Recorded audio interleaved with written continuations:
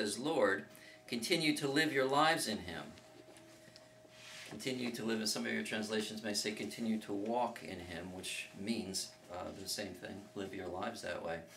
But it says, just as you received Jesus Christ as Lord, we receive, when we become believers, we receive not only the doctrine, which is the truth about Jesus, but we receive Him personally as well.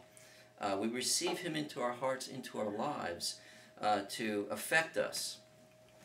So salvation is not merely believing and agreeing with the facts about Jesus. It means personally embracing Him as your Lord of your life. All that, I think, is part of what the Bible will call faith, or saving faith. I think there's too many people who have the impression that as long as I agree with the facts of the gospel, I'm saved, and I can basically live like I want. I don't have to have a relationship with Jesus. I acknowledge it. You give mental assent to it. But that is not what the Bible describes as saving faith. Just right here, Paul says that you receive Jesus. He becomes the Lord of your life. So that we continue, the NIV says, to live your lives in Him. That means to continually, constantly, habitually live with Jesus so that He has a constant effect on what you do. He is in your life completely. And then he goes on in verse 7 and says, rooted and built up in Him, strengthened in the faith as you were taught, and overflowing with thankfulness. So what's kind of cool about this, and I'm going to say this is now, we're going to go to seminary level stuff, and every once in a while I do this. So if, like the grammar, you don't tune in on the grammar, that's okay. But I really feel like it's worth talking about because what Paul is doing here in the grammar in the Greek is very, very interesting. He says, live your lives in Him. And then what he's going to do in verse 7 is give us examples of what that looks like.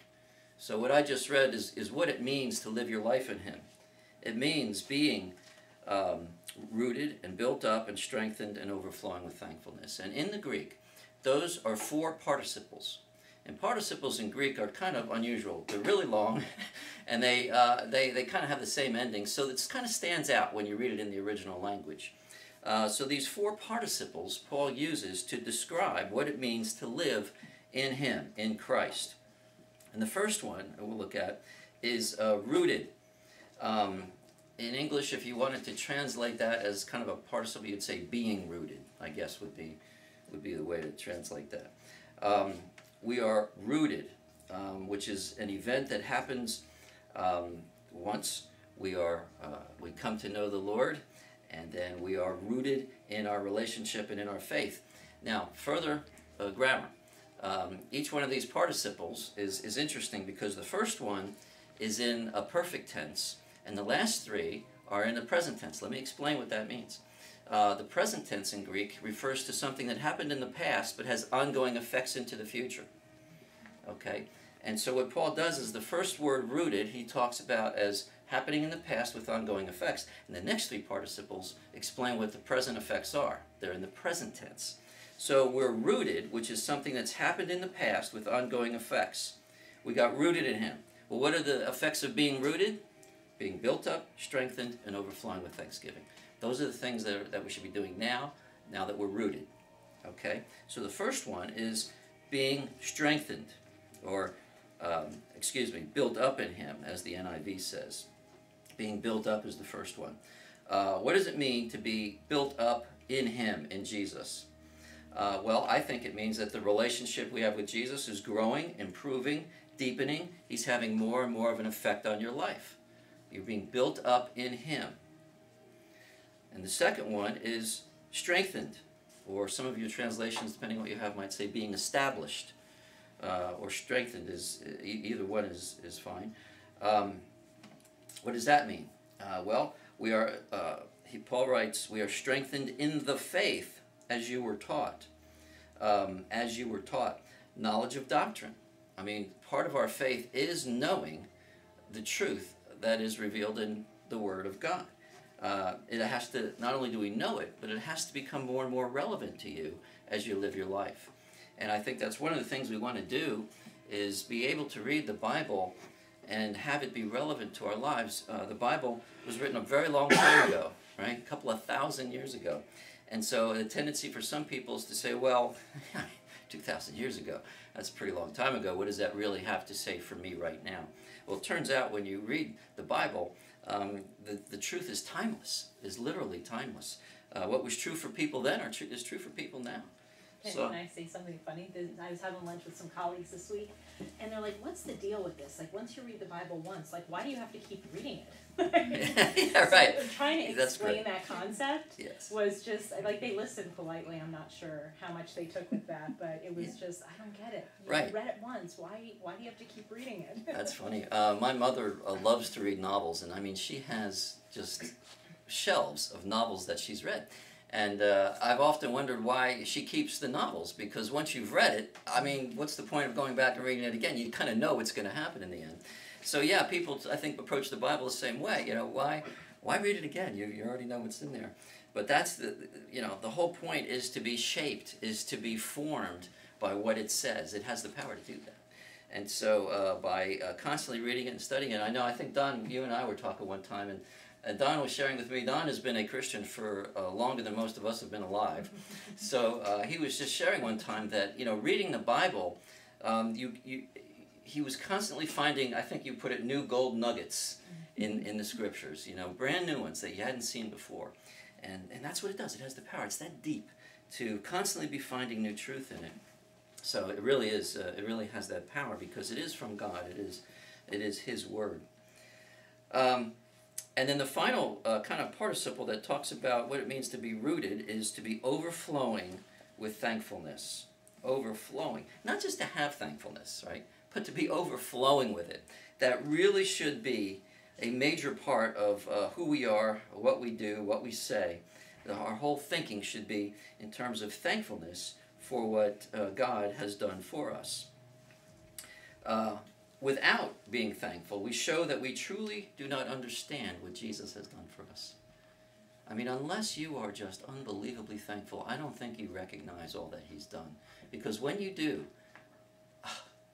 what other response can you possibly have except just to say, thank you, Lord. I just can't believe what you've done. We really owe Him that in a constant way. And so Paul says we should be constantly thankful, and that we should be overflowing with that thankfulness. That really is the appropriate response to what Jesus has done. Well, then in verse 8, he says, "See to it that no one takes you captive through hollow and deceptive philosophy, which depends on human tradition and the elemental spiritual forces of this world rather than on Christ." Just as a side note, this passage is difficult. When you read the commentaries, Paul uses some unusual language in this passage, and so there's always a lot of discussion. But we'll do the best that we can to understand it. But Paul begins in verse 8, "See to it." See to it. A much better translation, if anybody has like the King James or the NASB. Kathy, you have a New American. How does verse 8 go? "See to it that no one takes you captive through philosophy and empty deception." That's good. The King James says, uses the word beware. Beware that no one takes you captive. That's actually a much better translation of the word. Because when it comes to the word captive, see to it no one takes you captive. That's a word that does not refer to captives like when an army comes in and takes you captive. It's not talking about that. What that word was used for in Greek was for kidnapping. It was used for kidnapping. It was used for what they would call man-stealing a lot of times, when you are forcefully taken to become enslaved to somebody else by kidnap. That's really what that means. And so Paul is saying that can happen to you mentally, intellectually, if you're not careful. You can be kidnapped by what? By hollow and deceptive philosophy. Hollow and deceptive philosophy. Paul is not condemning all philosophy, believe me, right? He's condemning what is hollow and deceptive, false philosophy. I have a background in philosophy, and I like it, and I like it a lot. And there are many Christian philosophers who have done enormous good in this world. And I know C.S. Lewis, who didn't call himself a philosopher, but that's exactly what he was. But he said, the world needs good philosophy, if for no other reason than to answer bad philosophy. So, and he's right. You know, we do need that. And so Paul is not condemning good philosophy by any means, but it's the hollow and deceptive kinds of philosophies that that we see not only in Paul's time, but actually in our time as well. Paul goes on to say it's philosophy that depends on human tradition. Human tradition. That was particularly deceptive in this first century, because in the first century, old was better than new. Something that was old was tried and true. It was tested. It was established. Today, I think we have it. Today, kind of the new improved is always, you know, what's better. You know, labels on everything you buy in the store, new and improved. You know, and so today, kind of the newer the better. But in Paul's day, the older the better. The more traditional, the better. And so Paul is saying that some of this false philosophy looks really good, and it can be really deceptive because it depends on tradition. And that's been tested and true, and so it's easy to be fooled by that. We have to be really, really careful. And then he says it also depends on the elemental spiritual forces of the world. Now, that's really an interpretation of the Greek, because in the NIV they have a footnote, and they have a more literal translation in the footnote, which is the basic principles of the world, the basic principles. I would agree with the scholars who would say the NIV has this wrong in their main translation, because it does refer to the basic principles of the world. So what Paul is saying, that this false philosophy depends on human tradition and basic principles, and I think those two things are equivalent they're parallel when Paul is speaking about that. So I think the best way to understand this is, and again, the King James is good because it talks about the rudimentary, or the rudiments of the world. Basically, it's the basic systems of human thought. It's human ideology, if you will. That's what Paul is saying, that human ideologies, human thought systems can be deceptive. And so don't let your mind get kidnapped by these, or don't be carried away with them, because they're all false, they're all wrong. Be really, really careful. And it's true today. There's so many different belief systems, there's so many different philosophies that are swirling around now in the world, and very, very few of them are any good. I mean, what makes it good is if Christ is in the middle of it. But all these worldly philosophies and traditions, especially all this, there's so much self-help stuff out there. There's these self-help gurus. A lot of times they're on the PBS channels. You know, you see them lecturing and talking, and man, they look really authoritative. They look like they know what they're saying. But if you listen to them, it's totally devoid of any spiritual truth. And you know, it's very humanistic, what we can accomplish on our own, and there's no mention of God. And so we just need to be careful. People can get sucked into that if they're not careful. Well, in verse 9, Paul writes, "For in Christ all the fullness of the deity lives in bodily form." For. Now, this kind of links to the previous verse, and it's easy to miss that. That word "for," you know, links it. So what Paul is saying is that hollow and deceptive philosophies that are humanistic and, you know, based on human tradition are bad, because Jesus has all the fullness of God. So if it's not about Jesus, then you're missing the whole point in philosophy and in life. All right? So it really is all about Jesus. That's when it comes to our philosophy of life, it has to be about Jesus, because he's literally God on earth. So many people today, you know, man, if I could only talk to God, if God could just appear to me right now and I could talk to him. Well, you know, he did in Jesus, and people did get a chance to talk to him, and we have what God said written in the Gospels. And so, you know, it is really all about Jesus. So Jesus is clearly distinguished from the human world here that is just mentioned. Jesus was in the world, but he wasn't of the world. He had all the fullness of deity living in him. The fullness makes Christ above every human or spiritual or angelic being, because he is the fullness of deity, because Jesus is actually God. So when Paul says this, he's actually, in this one sentence, he's refuting some belief systems which are very false. There's a system called Docetism, which believes, it's based on the Greek word dokein, which means appearance, and that philosophy says that Jesus just appeared to be human. He wasn't really physical. He was God, but he wasn't physical. Well, of course, that's not what the Bible teaches, right? The opposite heresy of that is called Arianism, that believes that Jesus was only human and was not divine. And cults today, like the Jehovah's Witnesses, hold to that belief. So those are two major errors that have been made throughout history, that Jesus either wasn't fully God, or he wasn't fully human, but he was both, if you want to be accurate and to follow what the Bible actually teaches. So in Christ, all the fullness of the deity lives in bodily form. Jesus was on earth, human, just like us, but he was God at the same time, fully God. And then in 10, and in Christ you have been brought to fullness.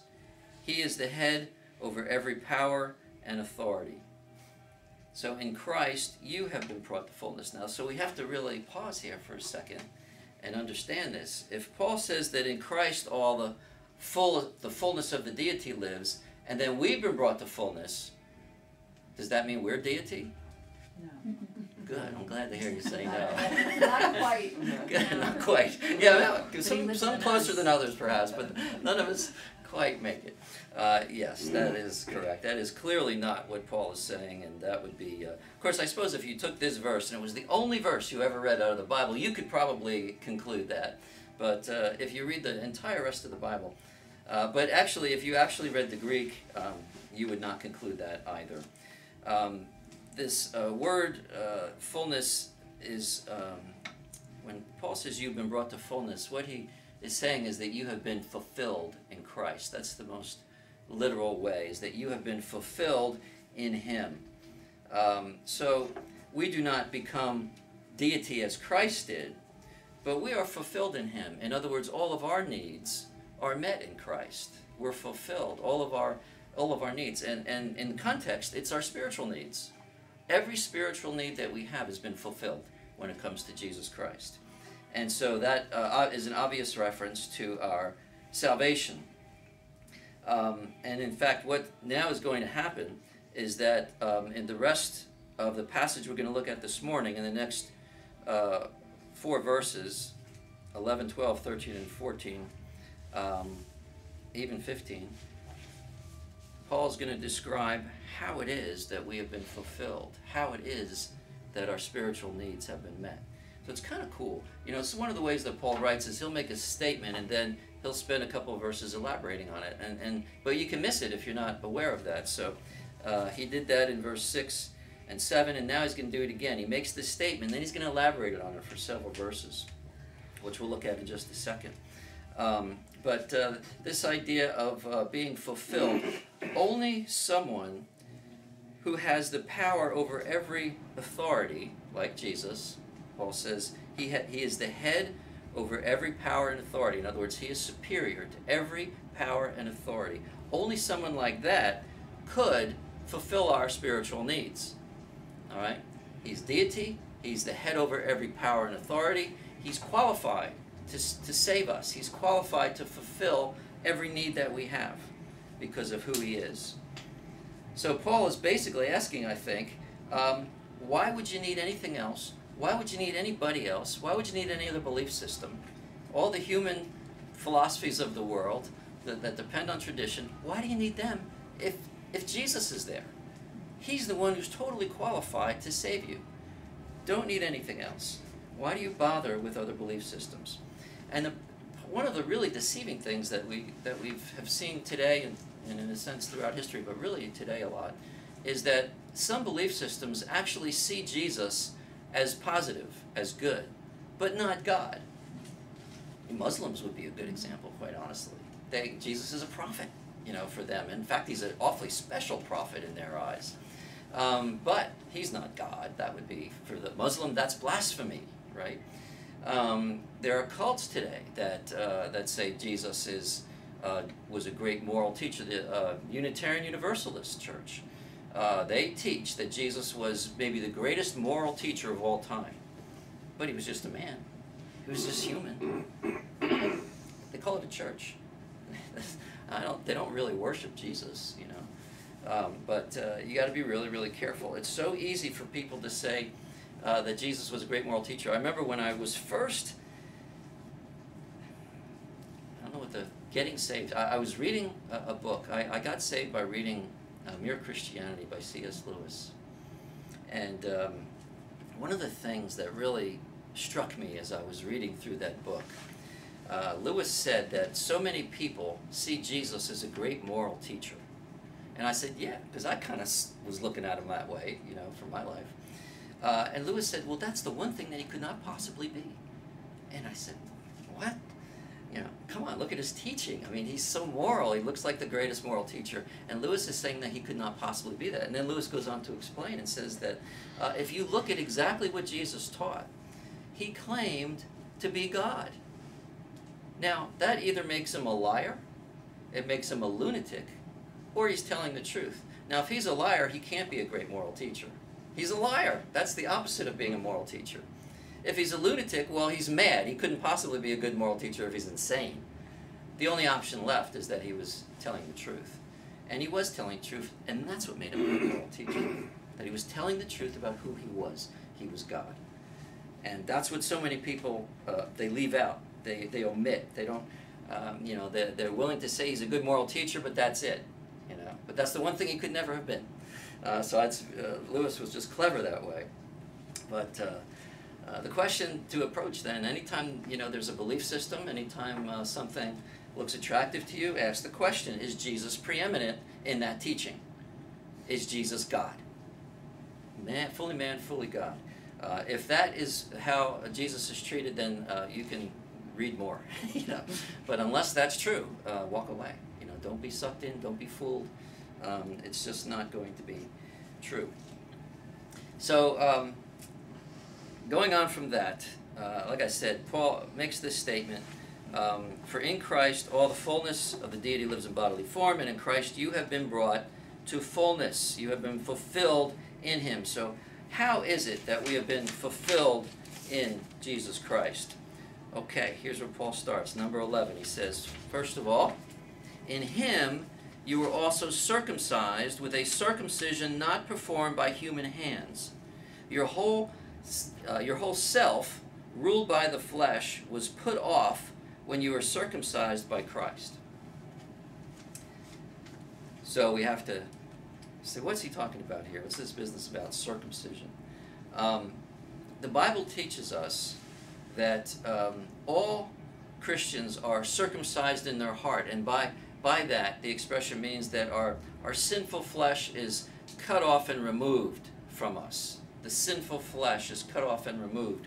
Now this is speaking positionally. In other words, this is our position before Christ, is that our sin has been removed because of what Jesus has done. And so Paul's using circumcision as an illustration of how our sinful flesh has been removed. Paul talks about this more directly in Romans chapter 2. Let me just read that for you very quickly. Romans 2, verses 28 and 29.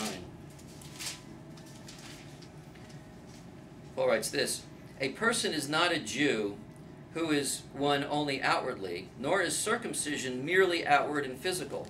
No, a person is a Jew who is one inwardly, and circumcision is circumcision of the heart, by the Spirit, not by the written code. So, Paul is saying that a true Jew, or a true person of God, has been circumcised in the heart. In other words, God has done something in your heart. He has changed you. He has removed your sinful culpability, your sinful flesh, and he's made you pure. So Paul says, and he's illustrating this by his language. He says that the self-ruled by the flesh was put off. That is to be totally stripped away, totally removed, completely removed. There's a total removement of sin. And it's interesting because he brings up circumcision, which was part of the Old Testament law. Every baby boy was circumcised on the 8th day. And Paul is basically saying, well, that does no good. All right? That kind of circumcision doesn't do a thing to save you. What saves you is the circumcision that God performs in your heart when he separates sin from you. That is what saves you. And that's why Paul says that being a Jew, a true Jew, if you will, a true person of God, requires this circumcision of the heart. And that is what Jesus has done for us. And what Jesus has done is all we really need. Totally saves us from that. And it's kind of understand because we can only love God properly if this is done. Even the Old Testament taught that, and why the Jews kind of miss this a lot of times, I'm not really sure. But in Deuteronomy 30, verse 6, here's what Moses wrote. He said this: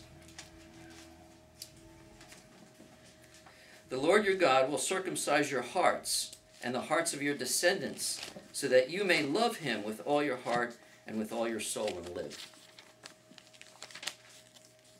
God is going to circumcise your hearts so that you may love him with all your heart.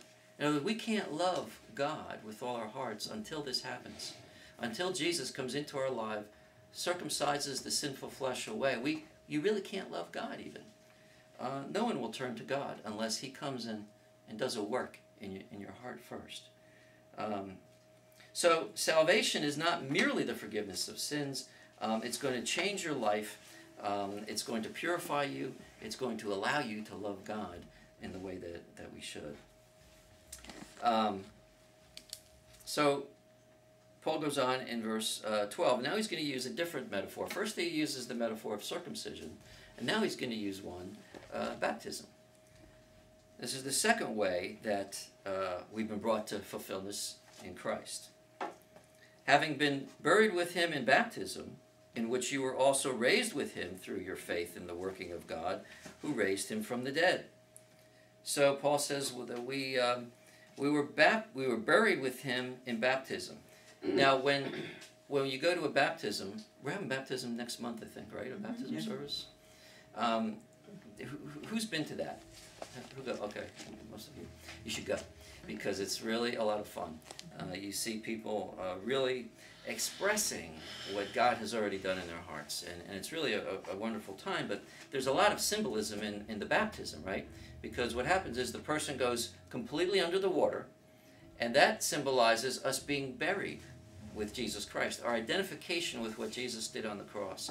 Remember, he represented us on the cross, and so there's an identification now that we have as him as our representative. And so baptism symbolizes that. When you go under the water, Jesus was buried in the tomb, totally, completely dead. That's us under the water. Not for 3 days, thankfully. Jesus was in the tomb momentarily, not even 3 seconds, you know. But we do go under, and that's why the symbolism of our kind of baptism is good. People baptize in a lot of different ways. Some churches pour water over the head. Some churches sprinkle water on you.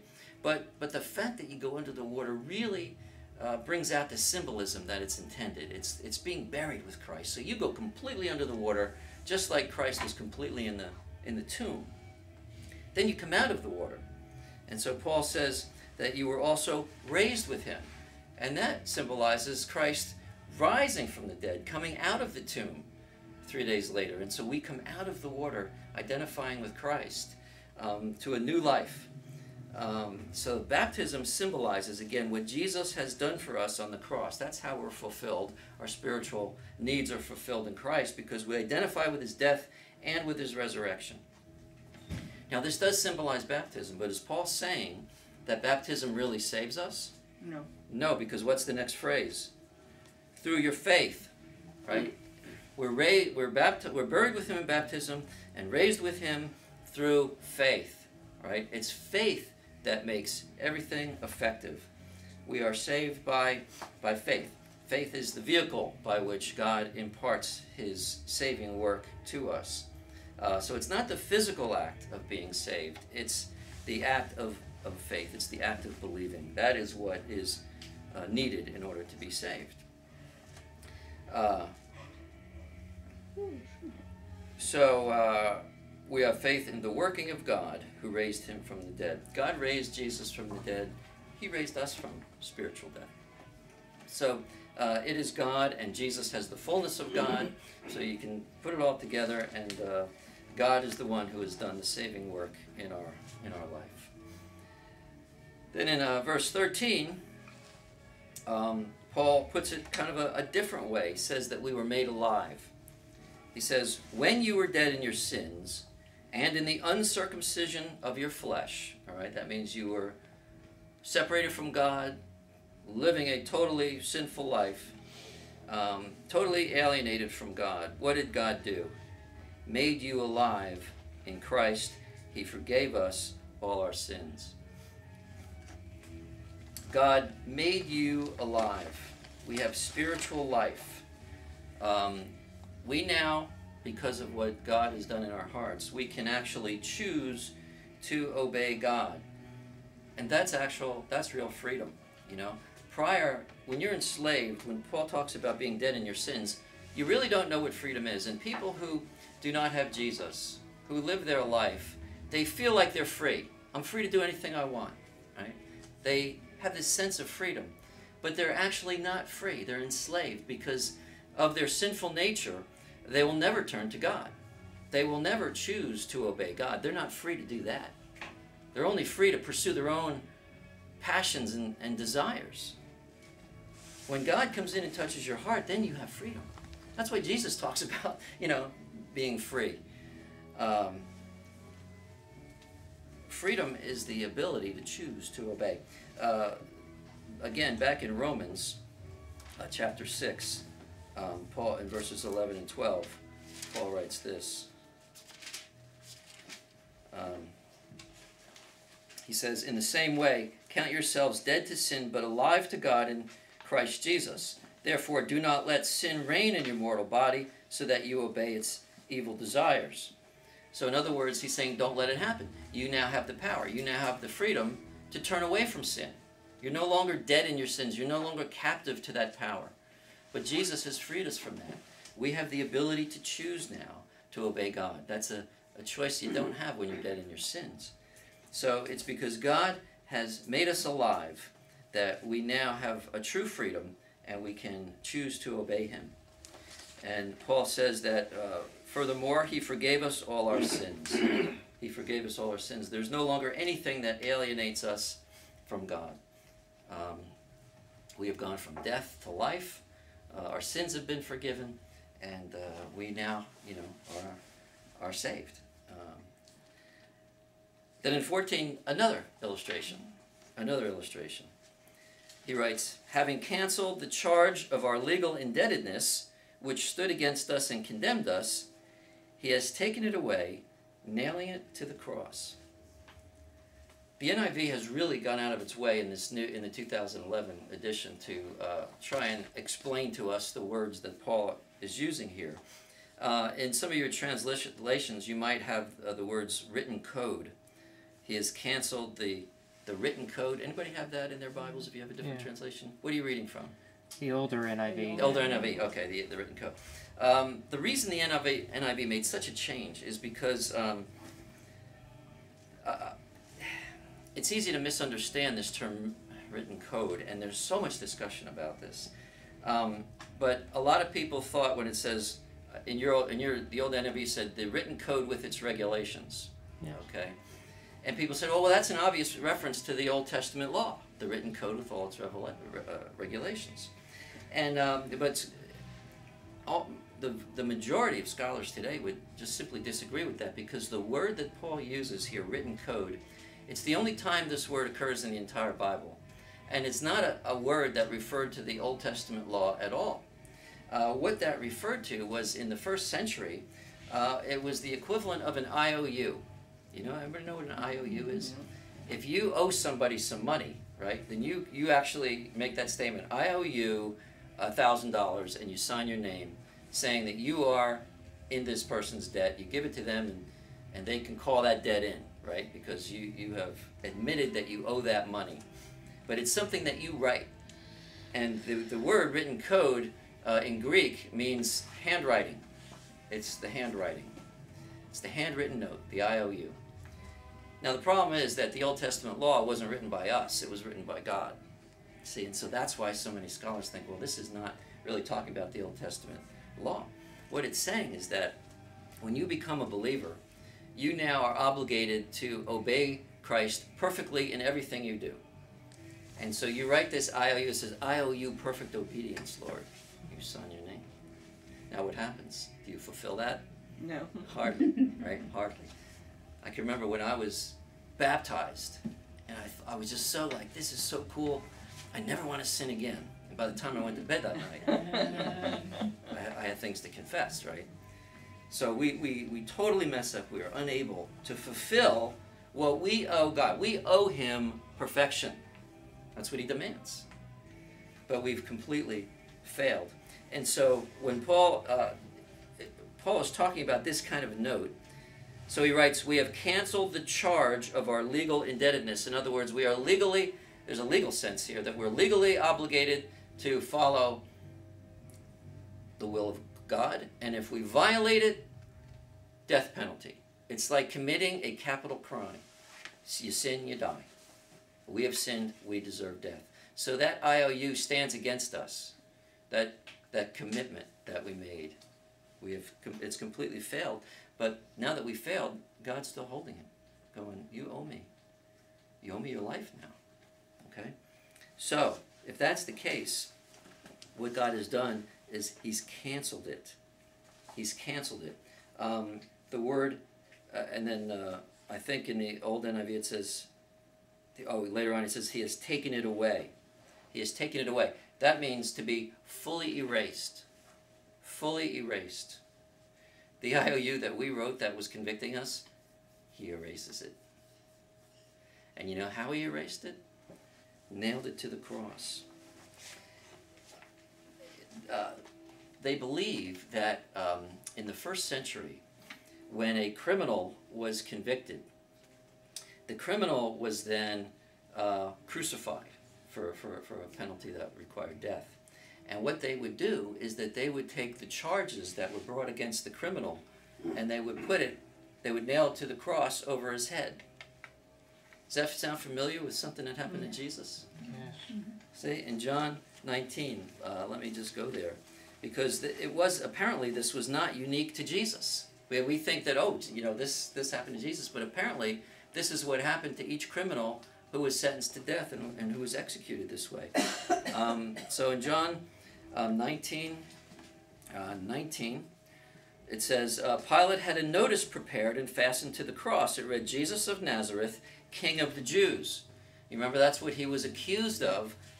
He was claiming that he was king. That was the charge of treason that was brought against him, because the Jews realized that just because Jesus claimed to be God, the Romans didn't care if he claimed to be God, and the Jews had a problem with that. The Jews had to come up with some sort of crime that the Romans would find him guilty of. And that was treason, see. So the Jews got smart, and they said, well, wait a minute, he's claiming to be king. He's claiming to be what Caesar is. Now, that's a crime. That's a big crime in Rome, claiming to be king. You don't claim to be king. Caesar is the sovereign. He is king.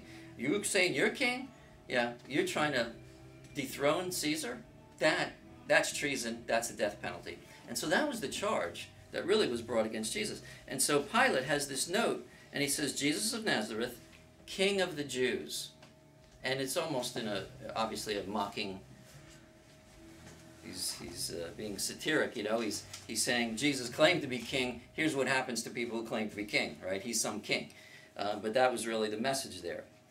And it says, many of the Jews read this sign, for the place where Jesus was crucified was near the city, and the sign was written in Aramaic, Latin, and Greek.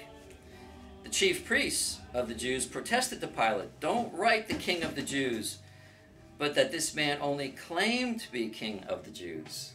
So what happened was this sign was put up of his accusation, and the Jews said, well, that might be misinterpreted. They might say he really is, and he's going to get some more converts. We want that, And Pilate said, too bad. What I have written, I have written.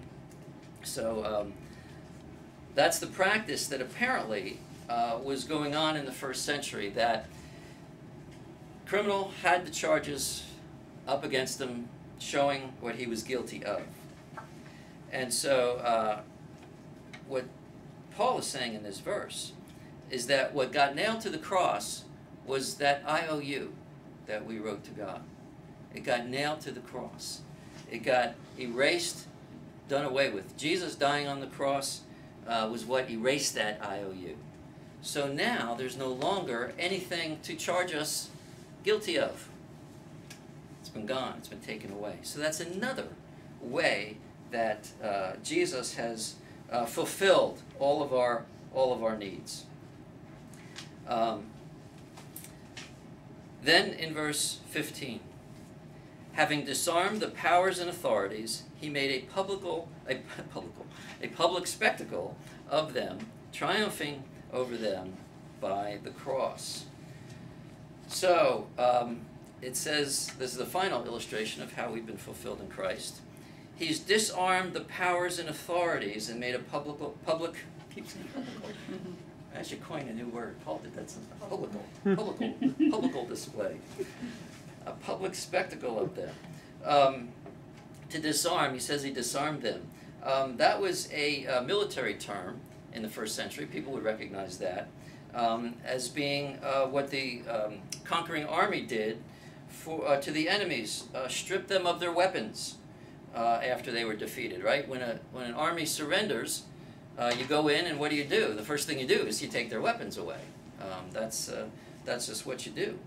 And so that's what Paul is saying, that these powers and authorities have been stripped of their weapons, stripped of their power. What are the powers and authorities? Well, that's a little bit unclear. Do you have a question? I wonder if that's referring to neither death nor hell, neither powers nor authorities can separate us from the love of God. Is that what he's talking about there? Yeah, it could be. Because verses do connect to each other. Yeah, it's possible. It's a little bit unclear, but to me, it's probably maybe inclusive of all power and all authorities, whether it's heavenly or on earth. Demonic beings, could be Rome, the power of Rome, angels. Whatever it is, Christ has disarmed and conquered any embodiment of evil and rebellion. And then he says he made a public spectacle of them, triumphing over them. Now this public spectacle was also a word that had to do with that. Usually what Rome did, their empire was always expanding. They were always conquering new people. And whenever an army was stupid enough to try and stand up to the Roman legions, they would get defeated, and then what Rome would do would be to take the armies and bring them back to Rome and parade the defeated army, especially the generals, in front of everybody, making a public spectacle of them. It was really a public parade where Rome would take the most powerful, the highest ranking soldiers and parade them through town in a very humiliating way. They would be chained. They would just be humiliated publicly for having stood up against Rome. It was a sign of total defeat, total conquering, rendering your enemy totally powerless. And so that is the illustration now that Paul is saying that Jesus did when he was on the cross. He totally defeated every evil power and authority that exists. And he made a public spectacle of them. It's like he was parading them in humility. And so he totally conquered them. And he triumphed over them by the cross. And so all of this happened on the cross when Jesus died.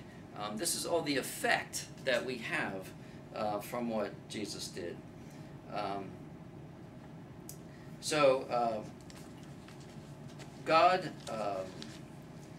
God has served to work to save us through Jesus, and in all these different ways, Paul's trying to illustrate how we are fulfilled in Jesus Christ.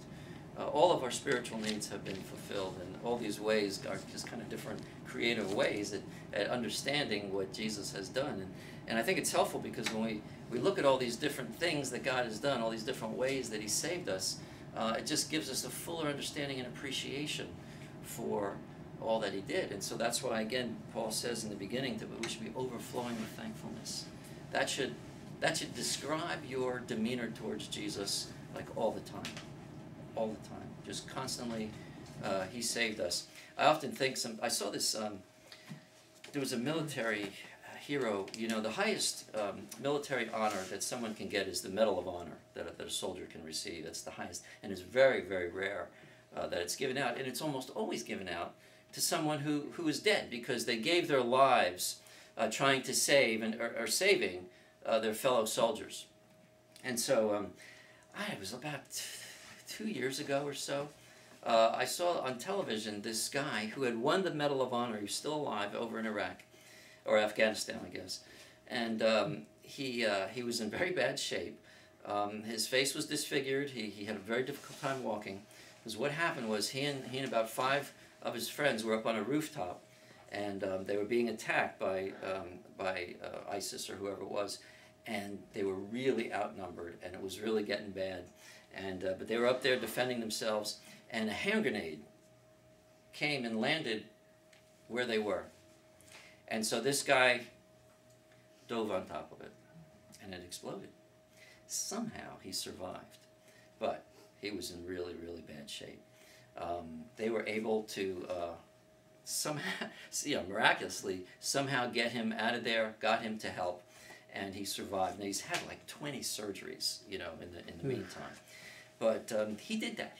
And by doing that, he actually saved the lives of his teammates, of the guys who were near him.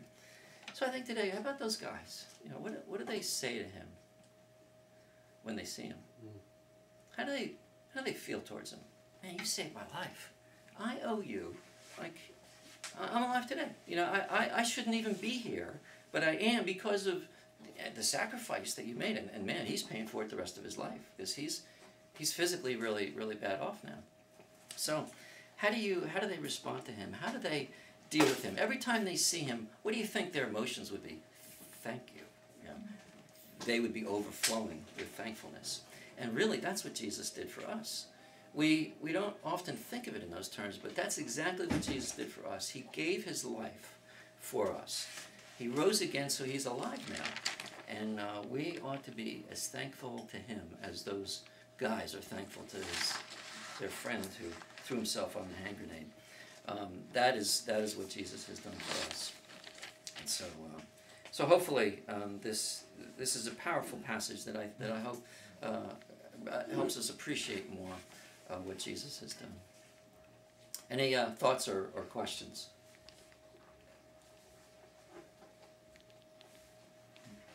Okay, then let me pray and we will go on in